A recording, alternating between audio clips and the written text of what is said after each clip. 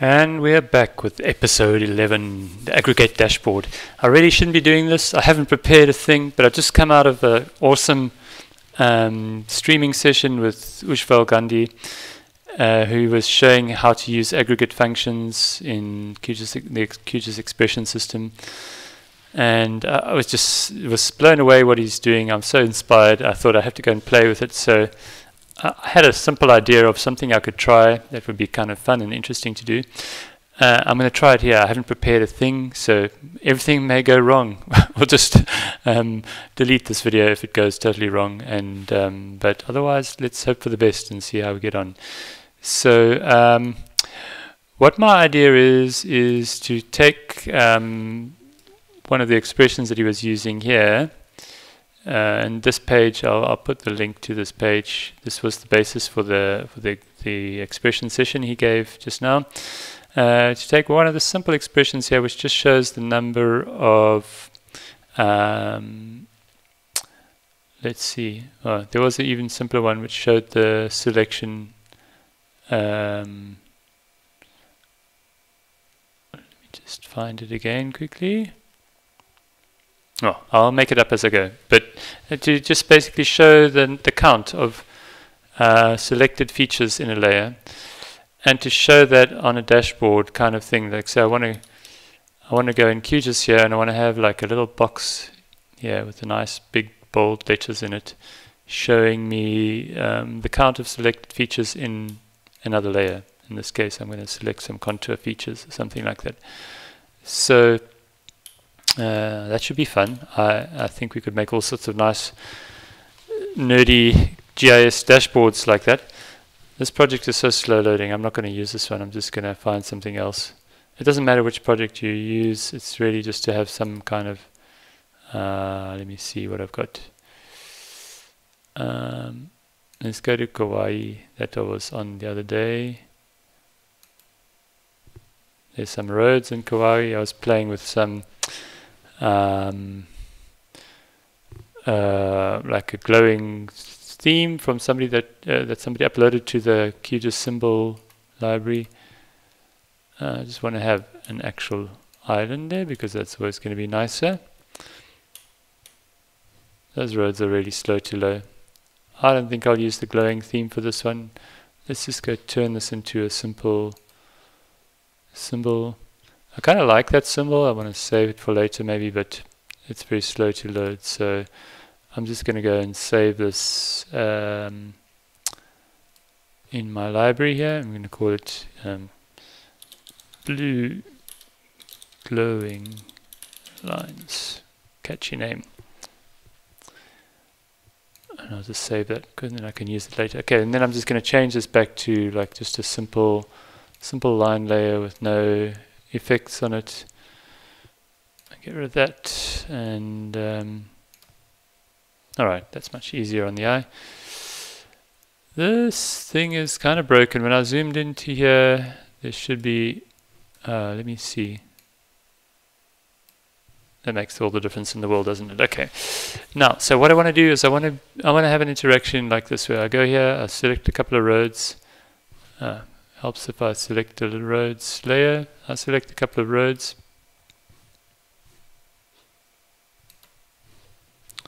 Did something get selected?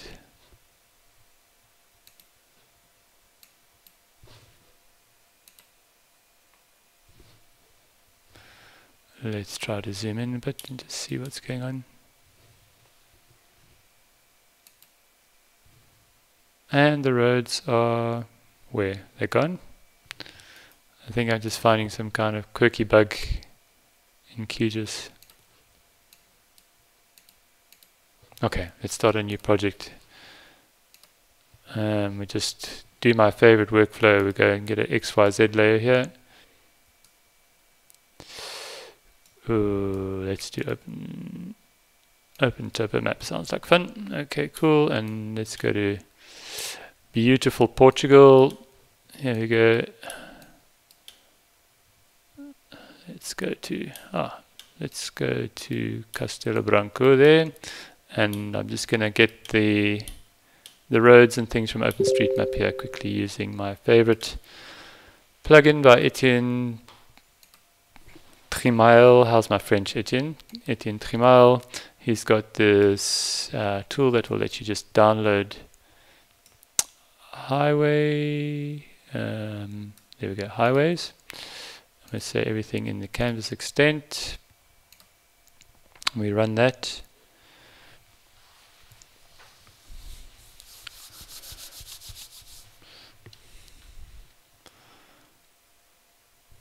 Okay, and now we've got roads for that area. I can get rid of that one again. Okay, I don't need the points. I'll get rid of those. I don't need the highways, polygons. I'll get rid of those. Then I'm going to save this to a new geo package. Let me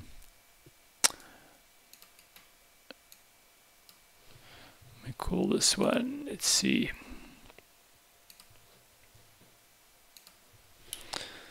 Castello.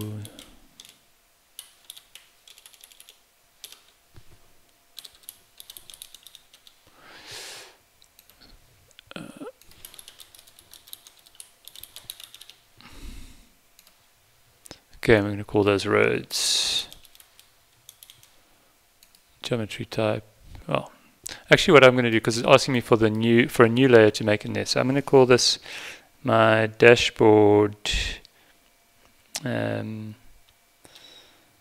Let's call it. Let's make a point layer. Let me call it dashboard, and I'm going to make it as a point, I think, and then I'm going to have one thing which is going to be the name, something like that. Okay. All right, and then in that Castello Branco dataset, I'm going to drop in these highways because I don't want to work with a temporary layer. Then I'm going to get rid of the temporary one and drop it back out of Castello Branco back into my map. All right, now let's see if we can maybe save this. Oopsie, let's save this as a project. My focus has been stolen. Where did it go? There we go. That's just a little irritation in GNOME that sometimes the file dialog appears below the main application window, and you've got to go and scratch around to find it. I'm going to rather say save to geo package, and I'm going to choose Castello Branco, and I'm going to call it Castello Branco dashboard. Okay, so let's see. I can select some features now. Yep. Okay, great. So we saw from Ujjwal that there was a function that will let you find out how many features are selected in another layer. So let's just go and see if we can. I'm going to use the label options here. I'm going to set a label for this here, and I'm going to use an expression for the source of the label here. So instead of saying name, now I want to use an aggregate expression. Make the font nice and big so you can see it.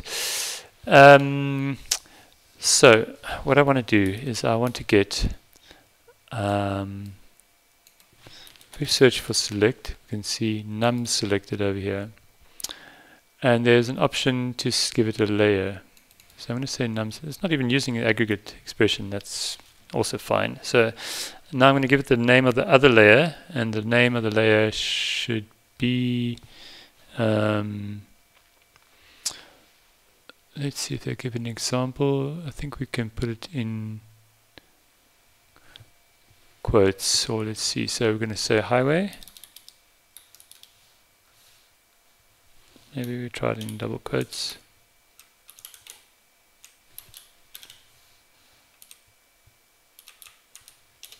Let's try single quotes.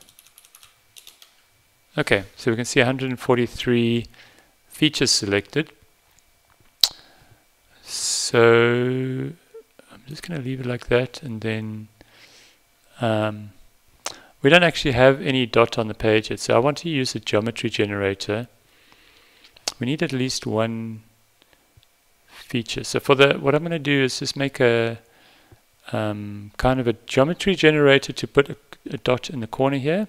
I'm going to try to find out the extents of the map canvas, and then just get something that's a little bit well, it can even be at the corner there, and then get the labeling engine to put a box around it. So let's go to, I think I'll have to create at least one point on the layer. So let me just edit that and go and drop that in there.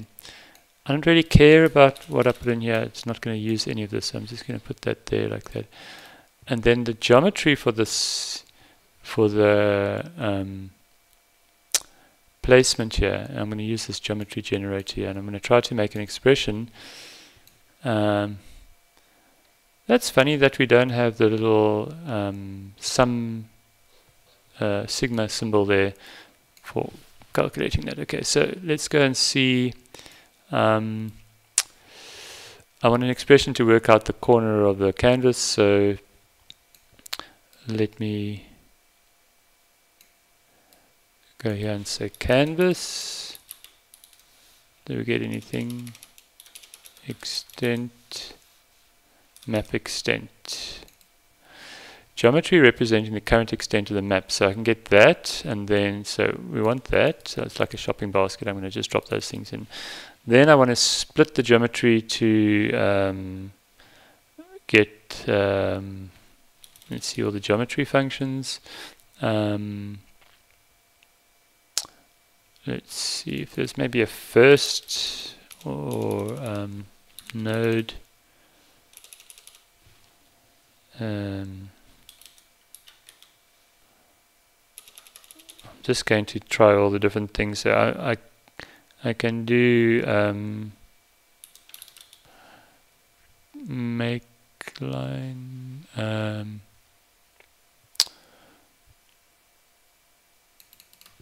Let's see, polygon.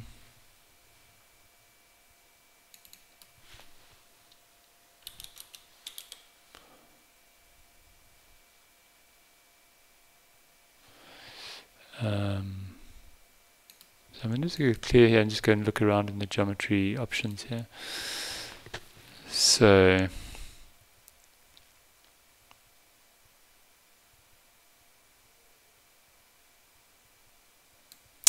there's an exterior ring. What will give that? What will you get back there will be a line string. So that goes in the shopping basket. And we can take the exterior ring of the map extent. So I think I have to check the extent. Was it a polygon or was it a... yeah, it gives you back a polygon. So I'll get a polygon here, and I get the outer ring of that, which gives me a line. And then let's go back to look in geometry here. So I've now got a line, and then I can say we want to get the first point. There's the end point. Let's find the start point. Start point, and that takes in it says the first node, so we could actually probably skip the whole exterior ring thing and just go straight to that. So let's try to do that, and we'll use the exterior ring as a backup. So I'm sorry I'm not using an aggregate function because I thought I would get to use one for this, but anyway, maybe that's going to be fun anyway.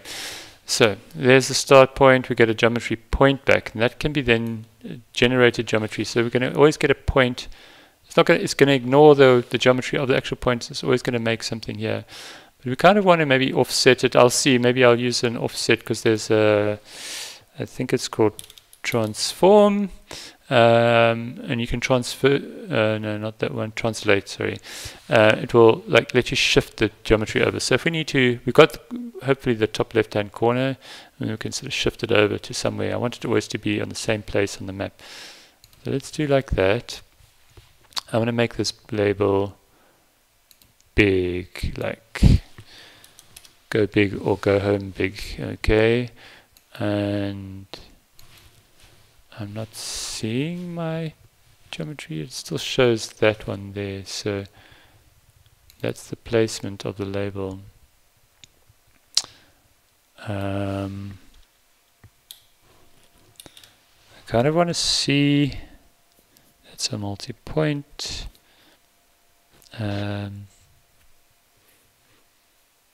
So let's try to do that transform thing and translate. So we're going to give it an X and a Y. I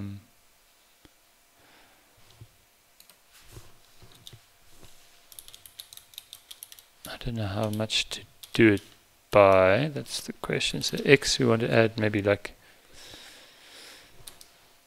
a point.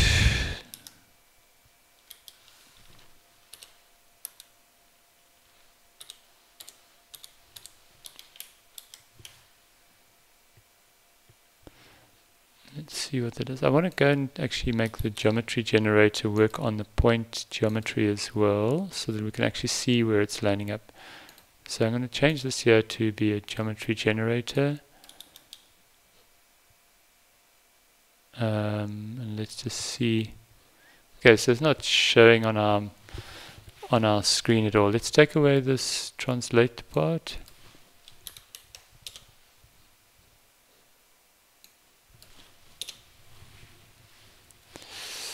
And I'm going to make the, let's make it a point, and let's make it really big.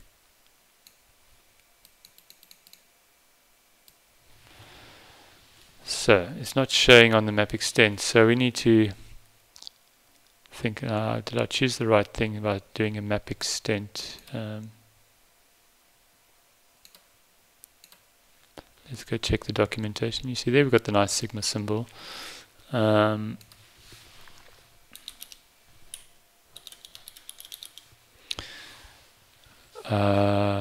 current extent of the map. Oh, there's a center, there's a height and width.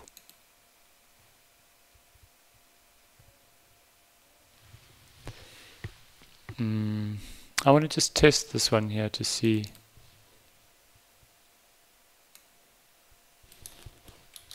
If that gives us what we're expecting. They should be getting something on the center of the map, right?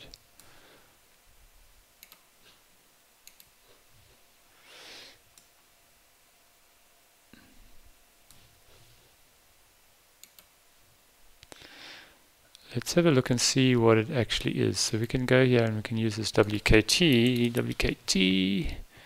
that one there. There it shows it's negative. Okay. I'm still in 3857 coordinate reference system. Let's put it into latitude and longitude here just to make things more intuitive.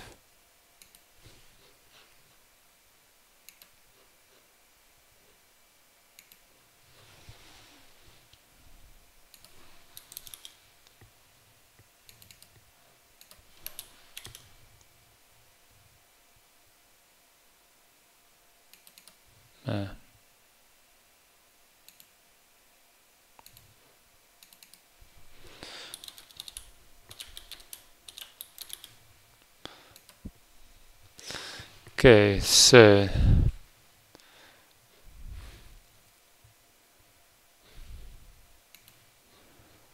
where are we on the map? Negative 75, 39.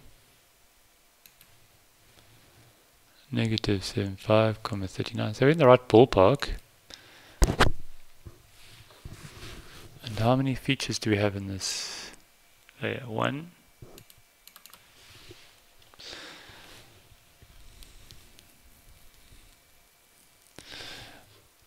And why don't we see them? Let's just hide that away, make sure that it's not showing somewhere we're missing it. Let's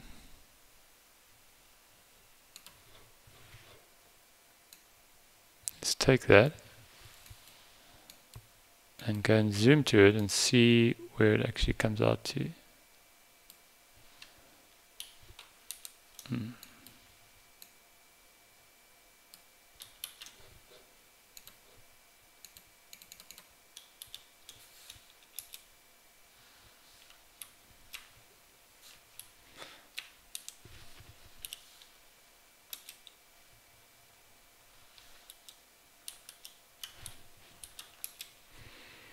Just zoom somewhere else, pan somewhere else.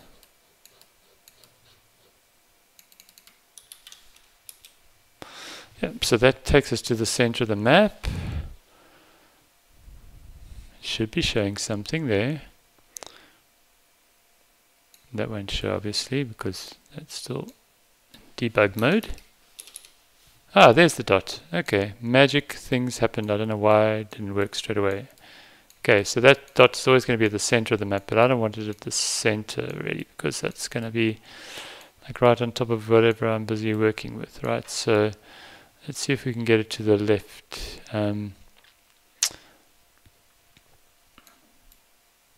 So we go back to our original trick that we had up our sleeve.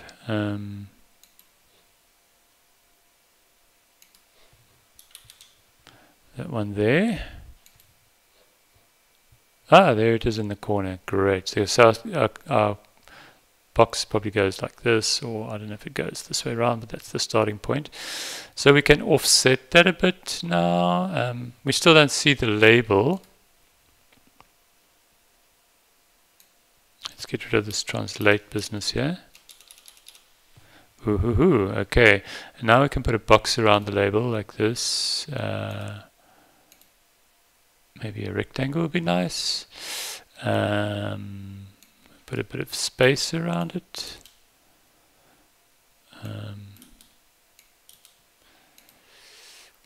And let's see, give it a bit of a full color.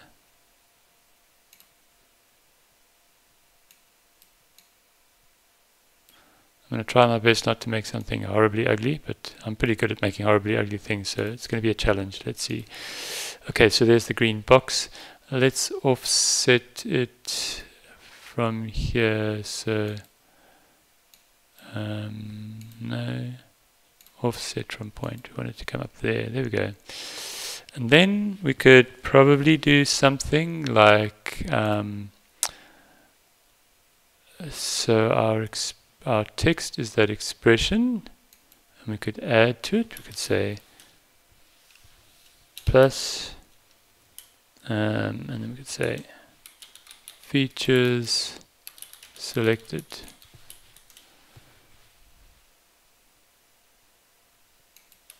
Let's go just test that. Okay, that's not good. I think that returns a number on the first case. So we're going to go to string. Number of highways selected. Plus features selected. Let me see. Let me just test it on its own. Okay.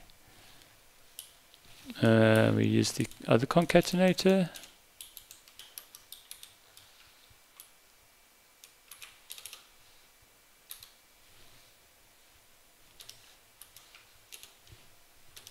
Okay, there we go.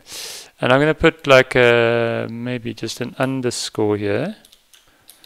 And I wanted to wrap around on features selected. Now, it's a bit tricky because I actually want to use a different font size for that. But here, we're just going to go to this one. We're going to say wrap on character underscore and on space. Oh, just on underscore. Maybe we can just say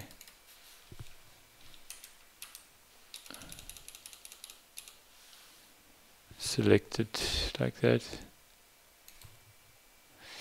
We want to center that text a bit, so like that. I think I prefer that in all caps.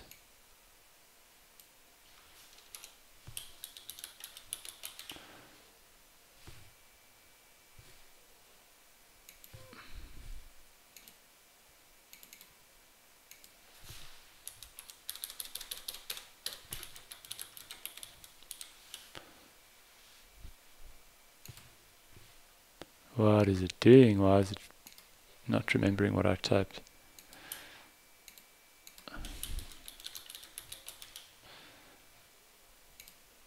Okay. Ideally, I would want this to be like nice and small and that nice and big. But I think I have to do another episode or session where I go, because basically I'd have to double up the placement of the geometries and add one above the other and kind of make them all line up and so on, which I'm not going to try to tackle now. But let's see if this works. So now I'm going to go here and select stuff. Oh, got to get the right layer.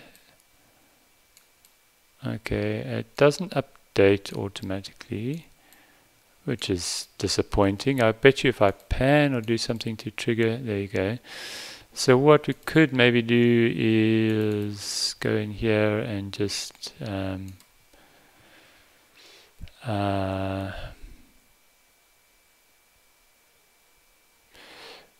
this is like the nastiest dirty hack we could do, which is just to let it refresh every couple of seconds. But that's not going to be so great for the CPU usage. I'll have to think of a way to make it do it, but let's just see if it works. Wait for 2 seconds.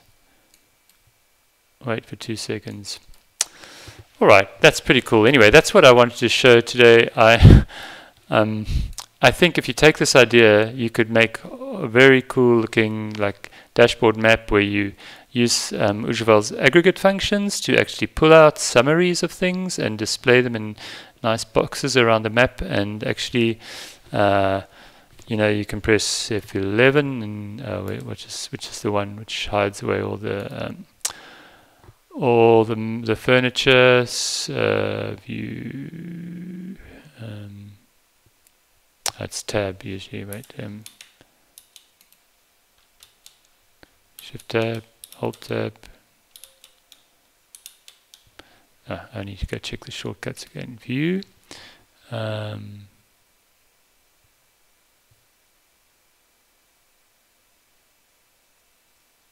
Yeah, this one here. I haven't got a shortcut for it on my new computer. Okay, that's terrible. But anyway, there you go. That removes some of the visual clutter off the screen, and then you can have lots of fun making a dashboard that updates live. Like I said, the 2-second interval thing is not really so optimal. What we really want to have actually is like some kind of event fired when the selection changes here. I'll have to go think about how to do that, or maybe somebody watching could add some comments about how to make a dynamically updating map like that. Anyway, that's all I wanted to do, just kind of put that thought out there of ways to come up with some like aggregate dashboardy kind of things. I'd love to see if somebody takes the idea and makes something really awesome looking. So you had to watch me kind of figure it out along the way, but I hope you enjoyed it nonetheless. Thanks for watching. Cheers, bye.